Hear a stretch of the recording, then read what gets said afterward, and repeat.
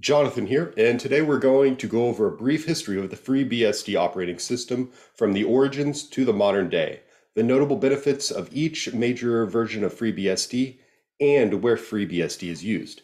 But before I begin, I'd like to provide attribution. All of the images presented in this video were retrieved either from the Wikimedia Commons or directly from the FreeBSD Foundation. Both are nonprofit entities that gladly accept donations. Now, many people question what FreeBSD is, as they have never heard of it. Since many people are familiar with Linux, it would be apropos for a brief comparison. The Linux ecosystem is very similar to that of FreeBSD in terms of operation. However, FreeBSD itself maintains the complete operating system, and this includes the kernel, the drivers, the userland utilities, and documentation. Whereas Linux, on the other hand, only maintains the kernel and drivers with sole reliance on third parties for system software. Another contrast to Linux is the licensing, and this also helps partially explain the origins of FreeBSD. FreeBSD has a permissive license, while Linux has a copyleft license. A permissive license and a copyleft license both allow individuals to copy, modify, and redistribute work so long as attribution is provided. Now, the primary difference is that FreeBSD's permissive license allows developers to include their own copyright statements in addition to the standard BSD license, while Linux's copyleft license requires the same license on all derivative works without any form of additional licensing. With that said, the origins of FreeBSD began nearly 2 decades before its release. In 1974, Bob Fabry acquired the source code for Research Unix from AT&T with the assistance of DARPA, which had the intent of advancing the operating system. The modifications are canonically packaged under the names of Berkeley Unix or the Berkeley Software Distribution, or BSD for short. The modifications made during this time include the incorporation of the TCP/IP stack, virtual memory, and the Berkeley fast file system. 2 years after Fabry acquired Unix in 1976, the BSD project was founded. At the time, BSD contained license code belonging to AT&T. As a result, those who ran BSD were required to attain license from AT&T just to run the operating system. In June of '89, the first public release of BSD debuted, being called Networking Release 1, commonly referred to as Net 1. After this release, there was an internal discussion of replacing AT&T code, which was proprietary, with new code that was not. This project took 18 months and resulted in Networking Release 2, formerly known as 4.3 BSD Net 2, being released in 1991. Now, in an attempt to avoid the choking copyright under AT&T's license, while using the Intel 8386 processor, also known as the i386, a team began working to make an operating system that would be able to use a permissive license for all core system files. This team's work created 386 BSD, which removed most licensing restrictions. The merging of 386 BSD in conjunction with 4.3 BSD Net 2 brought about the first version of FreeBSD in November of 1993. Now, the background itself explains the origins of BSD up to the first release. But at the time of first release in November of '93, FreeBSD was quickly met with some tribulation. In 1992, AT&T had filed suit against 386 BSD's parent company, Berkeley Software Design Incorporated. Now, if interested, you could click the link over here on this side, and you would actually be able to look up the information in relation to the lawsuit between the Unix System Laboratories Incorporated versus the Berkeley Software Design Incorporated. In short, this suit and countersuit were settled out of court by Novell, who had purchased Unix System Laboratories Incorporated. Now, the key takeaway of the settlement was that 4.4 BSD Lite would be released with no proprietary files. This resulted in a 1994 release of 4.4 BSD Lite, and then a year later, in 1995, a release of 4.4 BSD Lite, which FreeBSD 2 was eventually merged. Now, from here, we're going to be taking a look at the major versions of FreeBSD and the most notable benefits.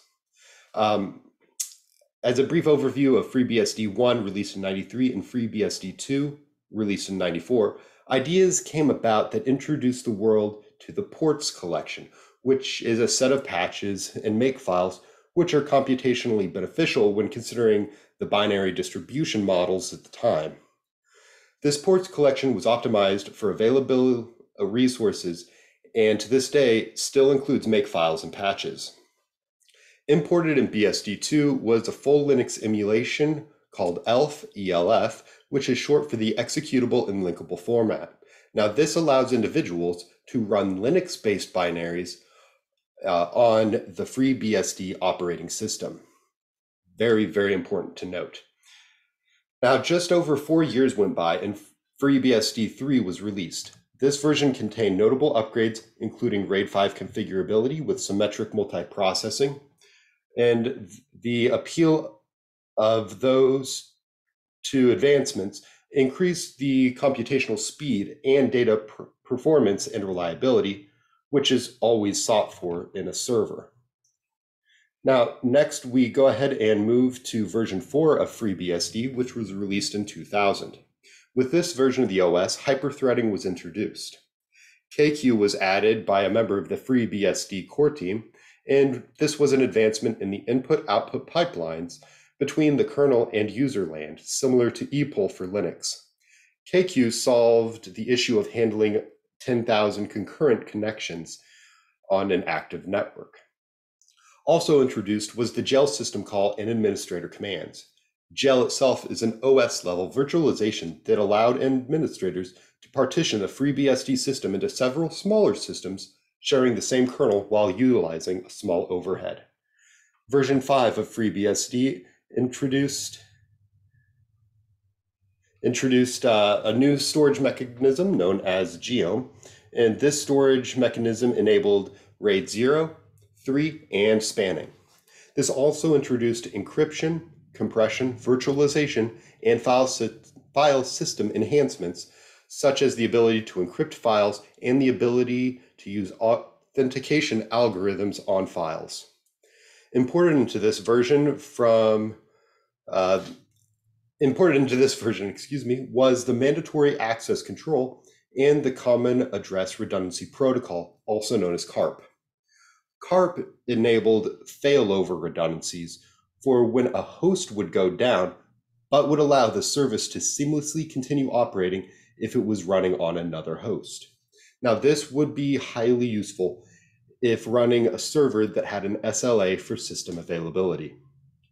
FreeBSD 6 was introduced with a revision of the Wi-Fi stack, complete with network bridging, and additional Ethernet drivers. As a side note, those in the system hacking scene may remember that FreeBSD also introduced support for the Xbox architecture with FreeBSD 6, and this showed some potential modularity and portability for FreeBSD at the time. Now, in 2008, FreeBSD 7 was introduced. This brought forth a dynamic tracing framework known as dtrace, and also that allowed for troubleshooting both kernel and application problems in real time, and it was created by Sun Microsystems. Now, common in most Unix-like systems, FreeBSD implemented TMPFS for the purposes of mounting a file system in volatile memory, opposed to having it written on a persistent storage device. Now, I would like to take a note that dtrace offered developers the ability to find the source of application and kernel issues in production machines, improving both host and application reliability.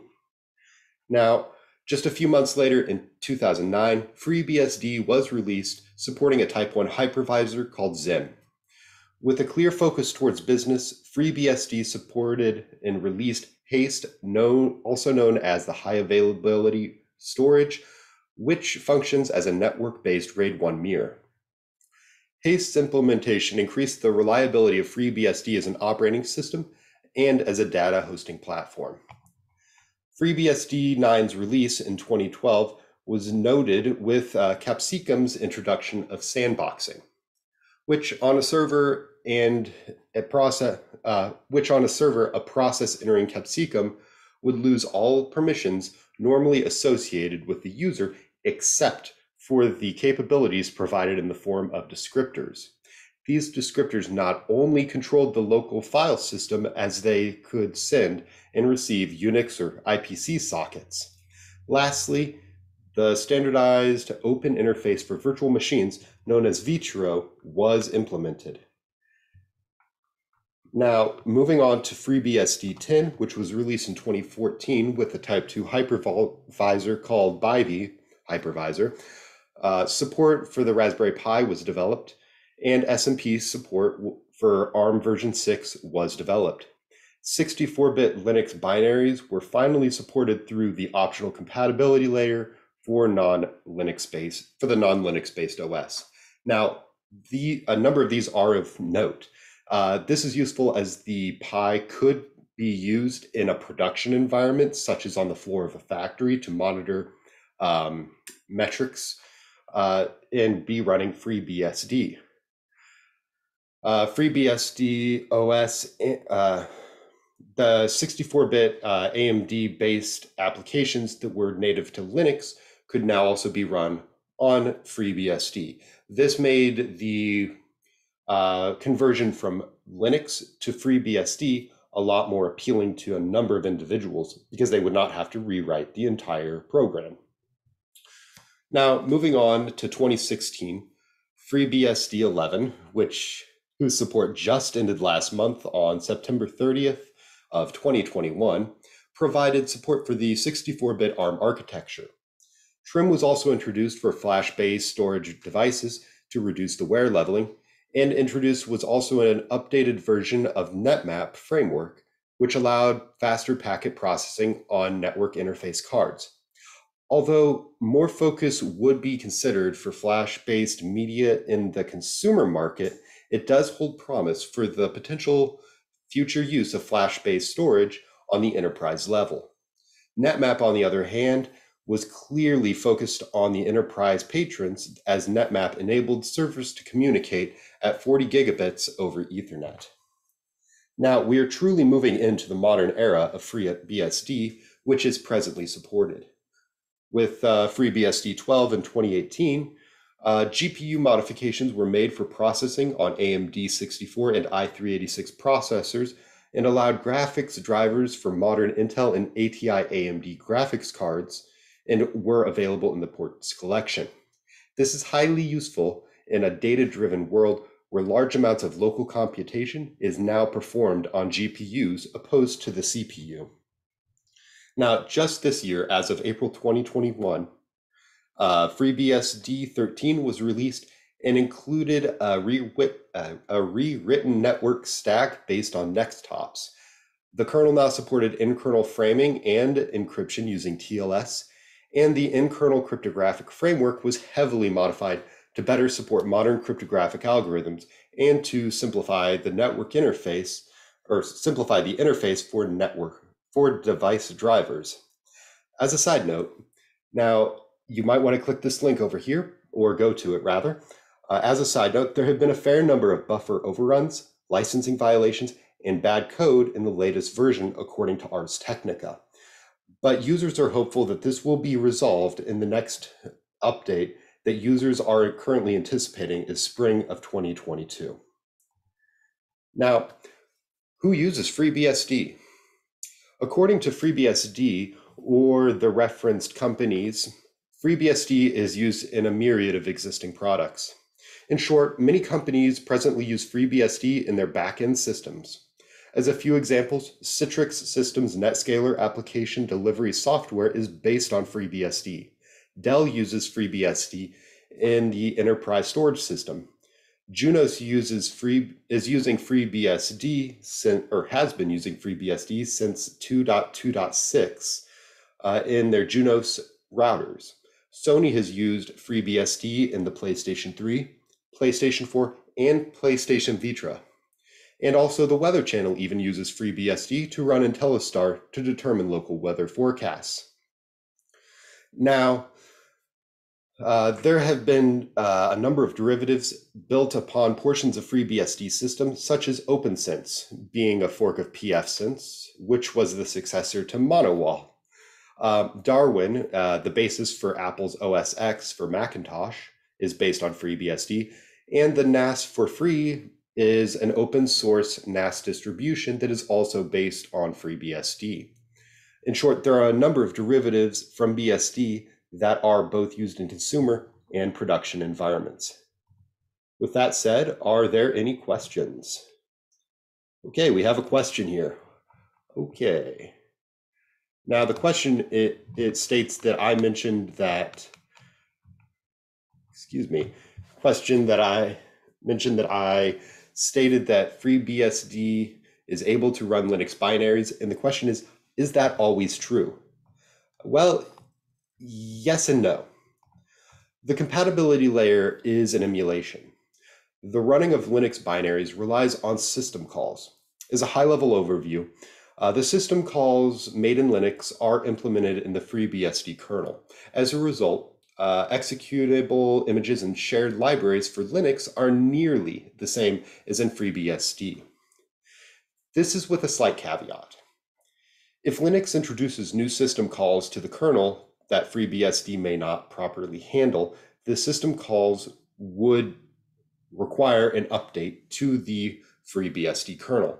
So as a result, if it is a brand new system call that is being used in an application, yes, it probably will not work. However, it will be updated in due course. With that said, is there another question? Yes. What is the most common reason businesses choose to run FreeBSD? Well, that is a bit of a loaded question. The reason is more focused on economics than the technological. A business would logically seek out the greatest return on investment. The investment would have to consider the OS that is being supported for the project. This requires an analysis of the costs, including labor. As there are more Linux administrators than FreeBSD administrators, the acquisition of system administrators and engineers would obviously be in favor of Linux. With that said, a business's consideration is also for the optimization of the OS for the work that will be done.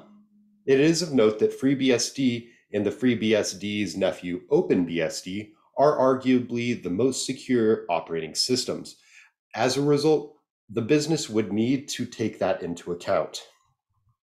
In summation and in review, if the business is focused on security, it may be the operating system of choice, dependent on where it would be deployed, coupled with the availability of labor and the development of a service that would be hosted. And this is all based with the real-world system stability based on the network load that it would be experiencing. All right, next question, please. All right, if a business was to run FreeBSD, where should it be implemented and why? Well, as I just mentioned, the security of the OS would be a point of note. Within the realm of security, you may have data servers that contain confidential information, such as HIPAA information or personally identifiable information that needs to be secure. Alternately, you may need a security appliance whose OS is based on battleground tested experience. With that said, a business may need to offer embedded applications that would run FreeBSD even. In this instance, you would want to go for Nano BSD to create operating system images for something such as a USB key, networking devices, or even a smart coffee maker. This would be in an embedded framework that you would actually be using. So it depends on the actual reason for the operating system and how it would be implemented. All right, and thank you very much for your time, and I hope you all have a wonderful day. Bye-bye.